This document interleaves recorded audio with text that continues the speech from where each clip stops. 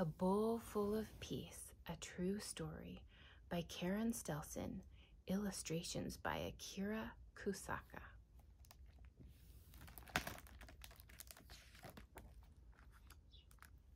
Itadakimasu. Traditionally spoken before eating a meal, this Japanese word means we humbly receive this food. No one knows how old grandmother's bowl is. No one remembers who made it. No one can count how many times the bowl has passed from mother to daughter. But everyone knows grandmother's bowl is precious. The city of Nagasaki sits along the Sea of Japan.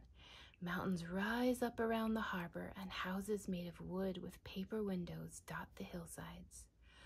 On hot afternoons, Sachiko and her brothers Aki and Ishiro chase dragonflies as cicadas buzz their summer song. In the evenings, Sachiko's family gathers together. Mother places grandmother's bowl in the middle of the low table. As always, the bowl offers good things to eat: squid, eel, octopus, and udon noodles.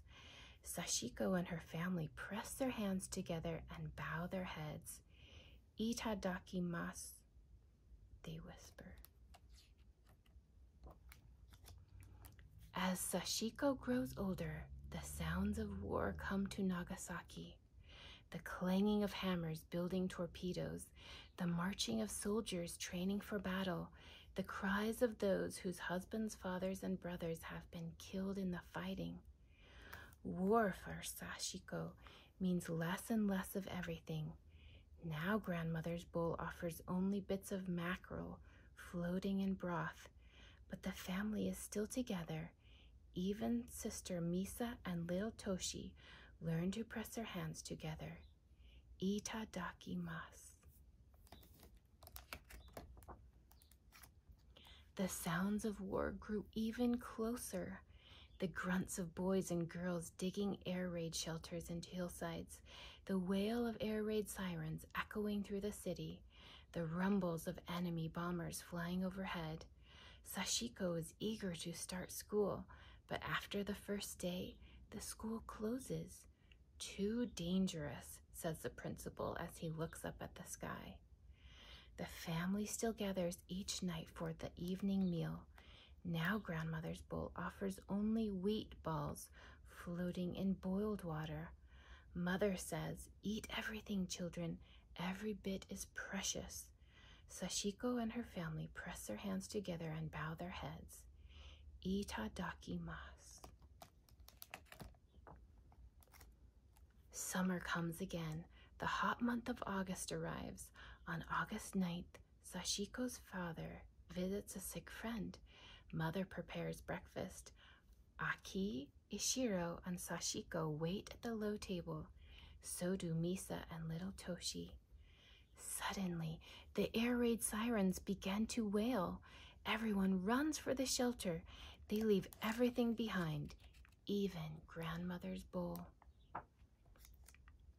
Together, they huddle in the cave with their neighbors, hoping no bomb will fall from the sky. Finally, a siren blares, all clear. Everyone sighs. Outside, Sachiko's friends ask if she would like to play house. Yes, she would. Sachiko and her friends laugh together and make mud dumplings with their small hands. An enemy bomber rumbles high above the clouds. No one notices until it is too late.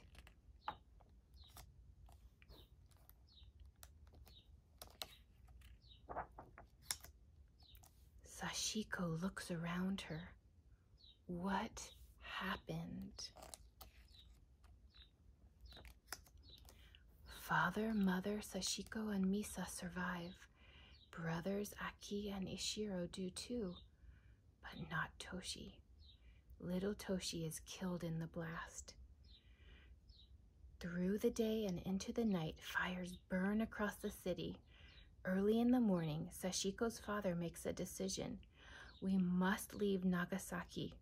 A train is coming to take us away from the city. We must go now. Follow me. Everywhere people are suffering.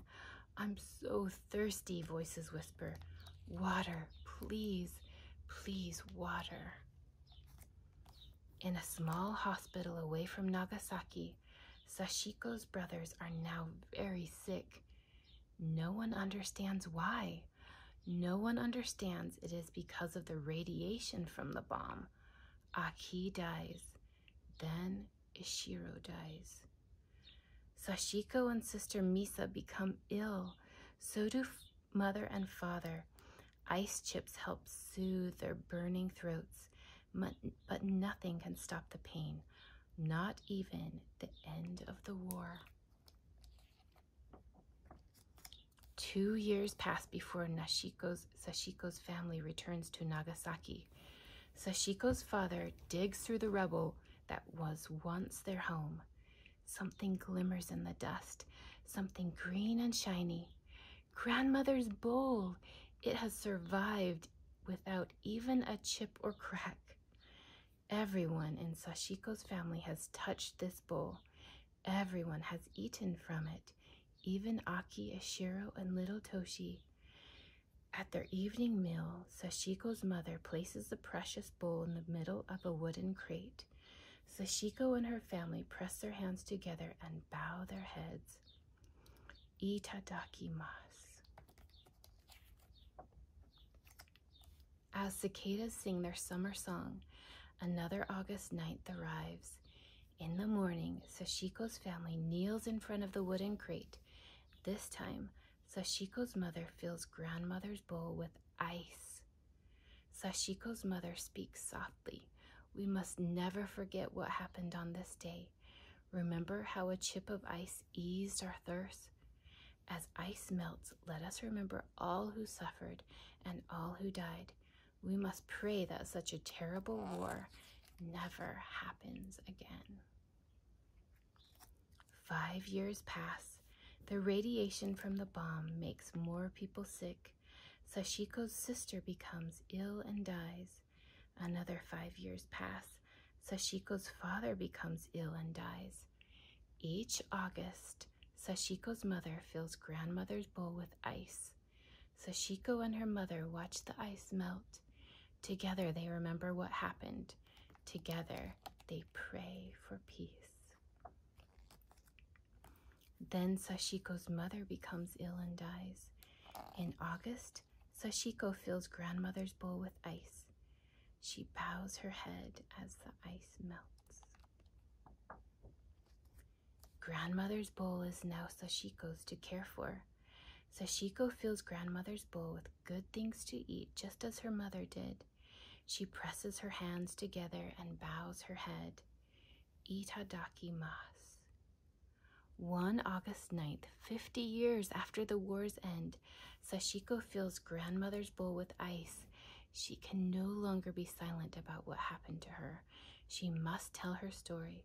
The world must know that such a bomb can never be used again. That evening, Sashiko stands before a group of children and shares her story for the first time.